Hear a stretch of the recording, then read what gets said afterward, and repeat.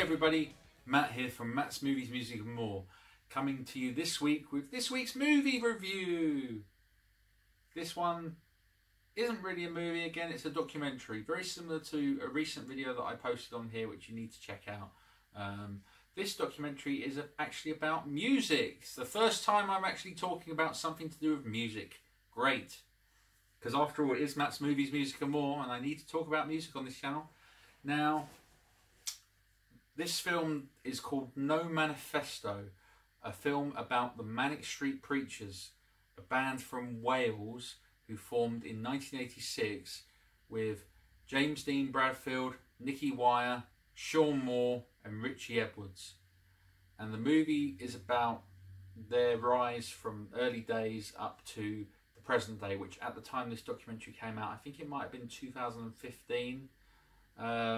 But it really goes on about the fact that the Manics were this sort of underground band with a cult following, and it jumps back and forth into different timelines. So it focuses on the band now, talking about their past and present and some of the mistakes they may have made over their career and stuff like that.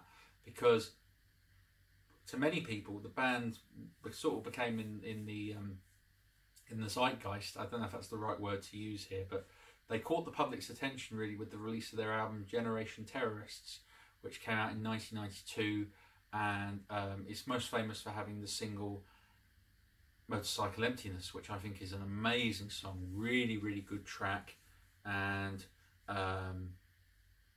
it also has some other tracks like You Love Us and Love's Sweet Exile. And shortly after the release of that album, they released a song in 1992 which was a cover version of the theme from MASH called Suicide is Painless, which is actually not mentioned in this documentary that they did that, but that helped them get their first sort of top 10 hit. And that was taken not from an album at all. In fact, that's a completely standalone track. But with the release of their next album, Gold Against Soul, that had hits like From Despair to Where, and La Triesta Dura, which is Scream to a Sigh, which I always loved. I always thought that was a really, really good song. And it wasn't until the 1994 album that came out, The Holy Bible, which a lot of people, because the song's lyrics were all written by Nicky and Richey Edwards, and James Dean Bradfield and Sean Moore, they wrote mostly the music because they were really the music guys in the band. And so Richey wrote a lot of stuff, and he's not the best guitarist, and they say that in the documentary that he was not really the best guitarist. But on The Holy Bible, a lot of people say that that's one of the key albums that the Manics did, and at the time was their most successful album. And shortly after the release of that album in 1995, Richey Edwards disappeared, and he was reported missing, and to this day no one knows what happened to him, and he was declared dead. Must have been within the last 10 years, something like that, because obviously he'd been missing for such a long time. But what's weird about it is it's kind of a weird situation where the band losing a key member in the band and now having to go, what do we do? Do we split? Do we stay together? That sort of thing.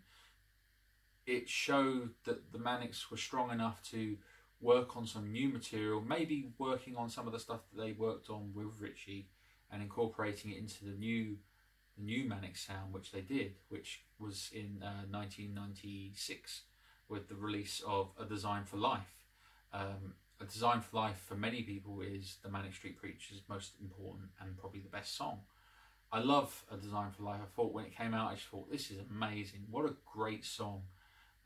So now the Manics being a trio, and the Manics released an album called Everything Must Go, which had, I think, about 5 singles from them. I remember as a kid going into the local shops, buying the singles of like A Design for Life, Everything Must Go, Australia, and Kevin Carter. I recall those songs being from that album, and I loved it. It's an album I actually own to this day. I actually bought, I think I might have bought the 10th anniversary edition on CD a number of years ago because I love the album. I think it's so good. and I'm not the biggest Manics fan, but I like a lot of their material, especially the singles. I think the singles are great.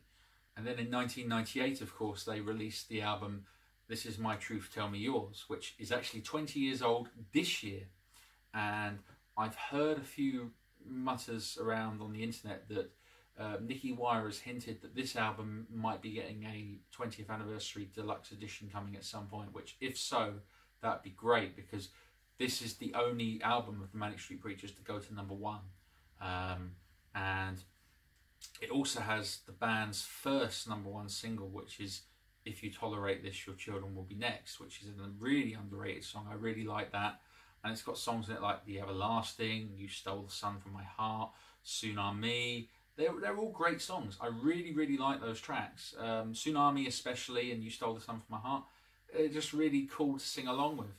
And obviously they had another #1 which came in 2000, which was a song not from an album called The Masses Against the Classes, which is probably the weirdest #1 I think I've ever heard, but it's actually a really, really cool track, really rocking, really hard.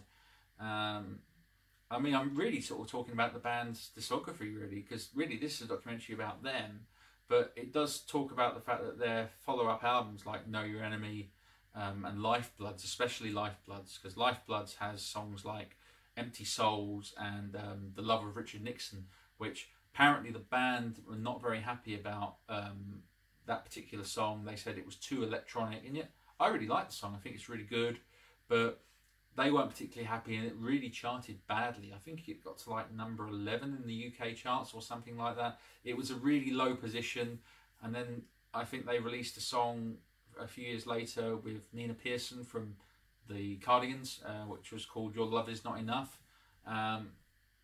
It's a pretty average song. I'm not a big fan, but they're still releasing albums to this day. They've released a few greatest hits albums. I mean, I've never seen them in concert. From what I've seen on YouTube, they sound pretty good live.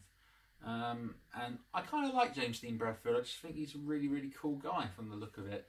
They're very humble about the fact that they're from Wales. They love Wales. They think it's great. So they're kind of the national treasures of that country, obviously. But the one thing it does mention on the documentary, which is kind of interesting, which I didn't know until I looked up on Wikipedia, is the fact that they never charted in America.